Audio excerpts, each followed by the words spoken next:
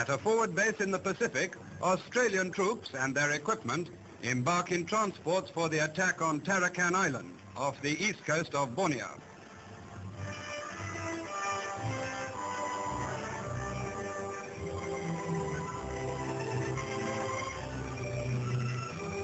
Their Commander-in-Chief, General Blame, is there to see them off, and the air forces are seeing off the Japanese.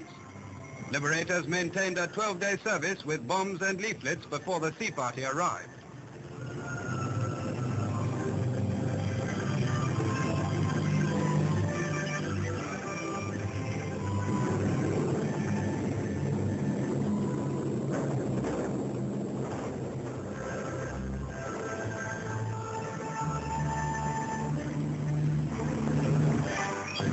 A final briefing with contour maps, and the battle is on.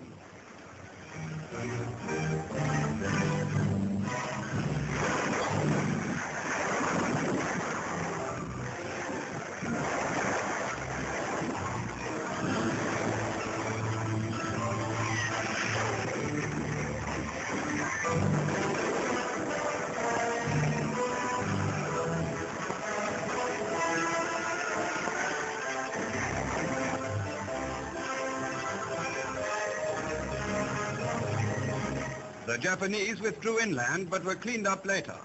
Another Pacific island was cleared by the untiring and gallant efforts of Australia's fighting men.